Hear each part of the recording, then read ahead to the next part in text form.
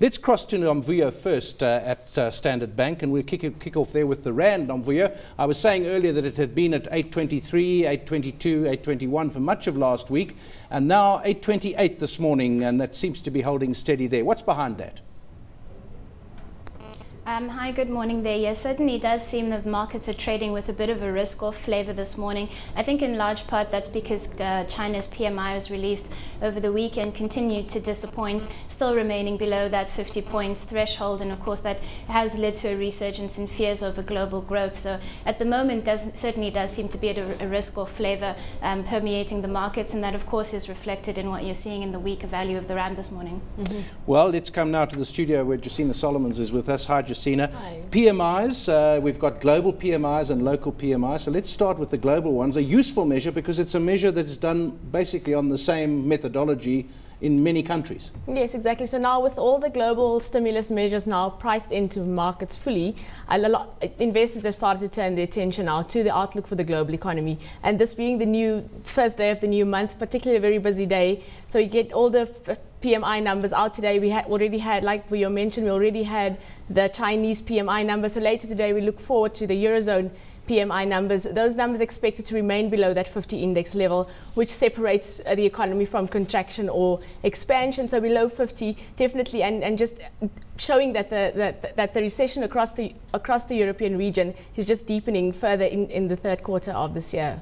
Yeah, of course, Nomvuyo, we've got the data coming through today on the back of disappointing numbers that came through in Friday's session. I mean, a wider than expected trade deficit figure coming through, and that really subduing sentiment towards riskier assets overall.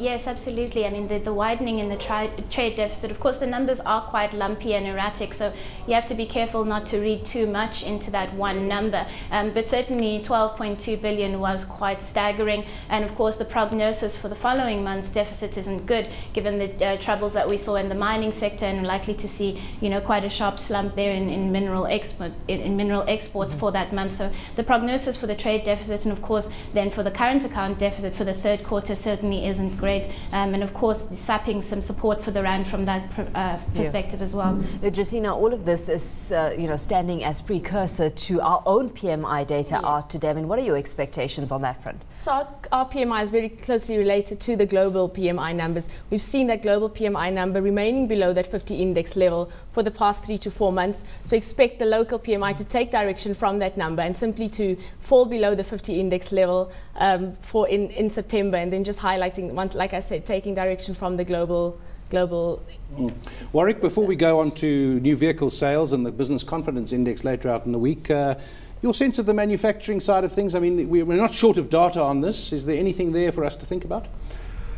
I would say that, excuse me, that some of the manufacturing data we've seen has been surprisingly good. I think part of that has been that capacity in South Africa has run at surprisingly tight levels, and I think that's held up for some better numbers, excuse me, than otherwise. But I can't see a hell of a lot to drive it otherwise. Talking about drivers, let's look at vehicle sales data that's coming through tomorrow. Josina, we were talking a little earlier about the resilience, so to speak, of the South African consumer. Expectations there?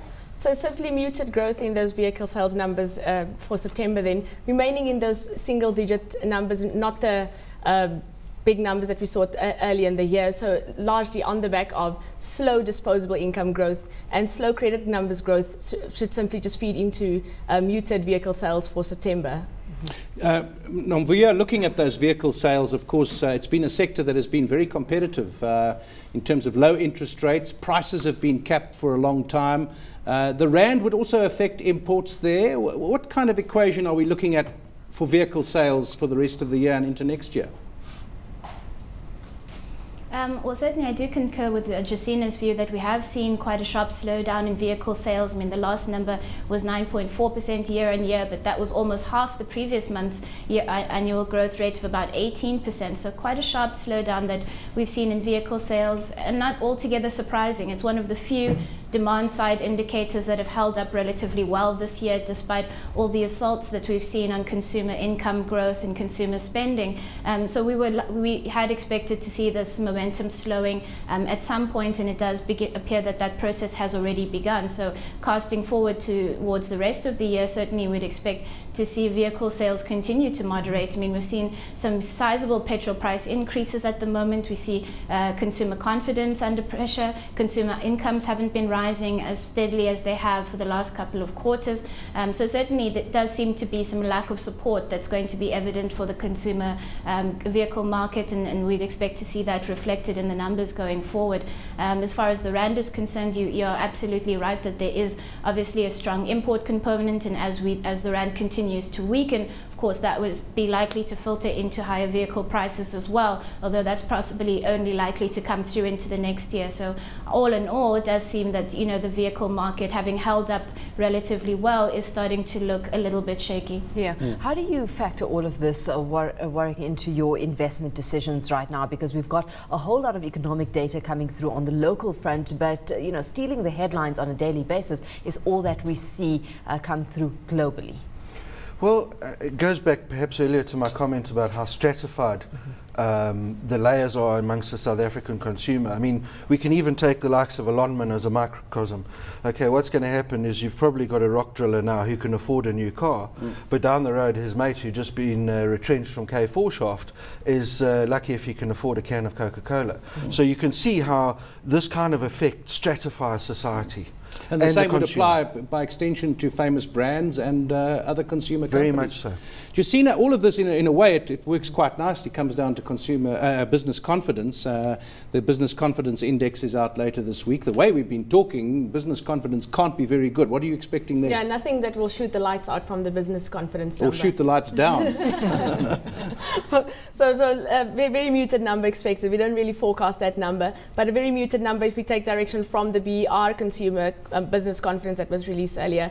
There was a slight uptick in that number. So no big changes, like I say, nothing extraordinary we expect from business confidence. How are you factoring in all the industrial action that we're seeing in the mining sector, in the freight industry as well, and the kind of impact that's set to have on the South African economy GDP numbers moving forward? So our house view is for GDP numbers for 2012 to come in at 2.2%. So we saw that big jump in the second quarter of this year. However, if we take out if we exclude mining from the second quarter GDP, the local economy only expanded by around 1.8%. So simply going forward, then mining continues to weigh. Should we expect the mining sector to contract in the third quarter of this year, which should weigh then on GDP for this year, and in line with our view for growth to come in at 2.2% for this year.